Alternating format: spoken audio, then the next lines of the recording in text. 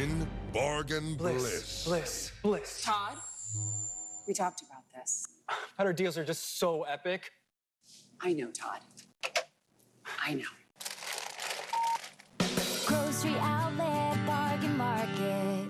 Rekindle your perfect combination at Pechanga Resort Casino, where you can play it cool with hot hands and warm hearts. At Pechanga Resort Casino. Live from ABC 7, this is Eyewitness News. Breaking news at 5 a.m. A South L.A. pursuit ends in a deadly crash that took out 3 cars. New details from the scene. Plus, out of RVs and into homes, dozens of people who used to live on the streets of East Gardena now have a safe place to call home.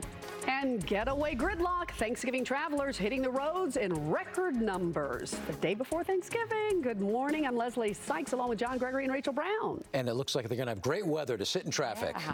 It's going to be so much fun, Leslie Lopez. So right. Great weather. Beautiful. Oh, roll down the window. You'll get a tan on one side of your face. Oh, California, you're lucky to be here.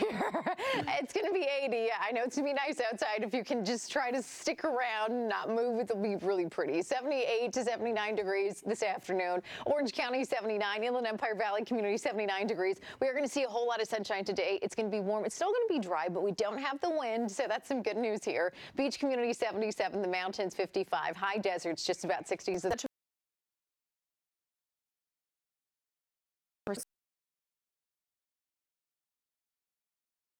See anything really affecting the freeway. And so it's just right at Imperial Highway, but you don't see anything really affecting the freeway lanes. We don't know when that off-ramp at Imperial Highway will be reopened, so just a heads up. If that is your off-ramp, just to allow for a little extra time to either get off before or after and take some side streets to get to where you're going. And then on the 921 eastbound, as you're leaving Anaheim Hills toward Corona, we do have a full freeway closure due to some road work at Green River Road, and that is causing some delays in an area. We typically don't see it on the eastbound side of the 91 until about 6 a.m. this morning as you're getting closer to that 71 connector. We'll have another check in just a little bit. It's John, Leslie, Rachel, back to you. Okay, Brianna, thank you very much. And we have some breaking news, and Brianna just was mentioning it. One person is dead after a pursuit ended in a violent crash in South LA. It happened around 2:30 this morning on Imperial Highway near Broadway. Video shows a covered body at the scene. It also appears that 3 cars were involved in the crash, and we do have a live look at the scene. The CHP says that deputies began the pursuit before CHP took over. It's not clear why officers tried to pull over the driver or if anyone was arrested. We are working to find out more details about the victim. Happening now, it's expected to be another busy travel day at airports. An estimated 2.7 million people are expected to fly somewhere in the United States today. LAX is expecting about 223,000 passengers today alone. The TSA could screen 2.9 million people on Sunday, which would set a record as everyone heads home after Thanksgiving. We'll have a live report from LAX in our next half hour. And happening today, it's expected to be the busiest day on the roads as millions of people get ready to start their holiday weekend. Yeah, Eyewitness News reporter Eric Resendez joins us live from Newhall with more on those conditions out there. Eric, hi.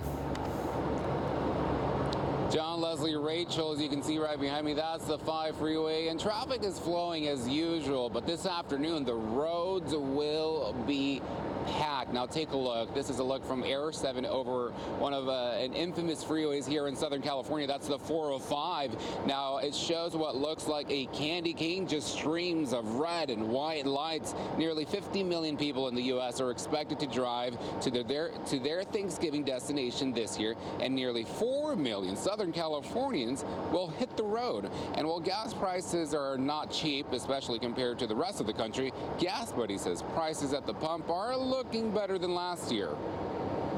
Overall, Americans are going to be greeted with gas prices that on average are about 45 cents lower than what they were last year. It always can pay to shop around, especially with prices now declining for 9 straight weeks. Some stations are lowering their prices much quicker than others. Now for folks traveling between